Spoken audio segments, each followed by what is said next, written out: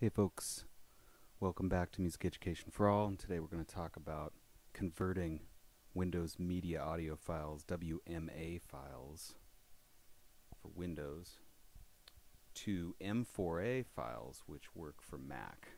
M4a stands for MPEG-4 audio. It's kind of the successor to the MP3. They do sound slightly better. So I use a Mac, so I can't use these Windows media files. So let's I'm going to show you how to do that.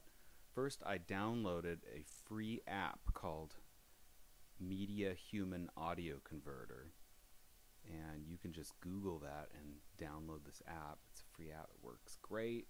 I'm going to show you how to do it. So we're going to go over here. This is the folk music of Jamaica. And if you open it up, you'll see that indeed all of these files are WMA files. They won't work with my Mac. So we're going to copy these, and you're just going to take them and you're just going to drag them and drop into the MediaHuman Audio Converter, and they just appear. And this is the convert button right over here, and there's just a few buttons over here. This button, you can choose which kind of file you want, but for now we're just going to click right here, and you'll see that it's going to start converting the files. So there they go. And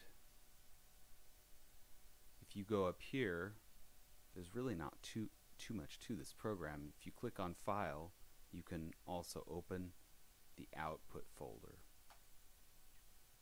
and that should pop up here, and you'll see that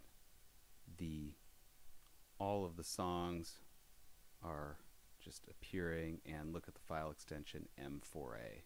So that will work with your Macintosh. You can take those files, put them in another file, and then stick them in iTunes, or put them on your iPod, whatever you're going to do.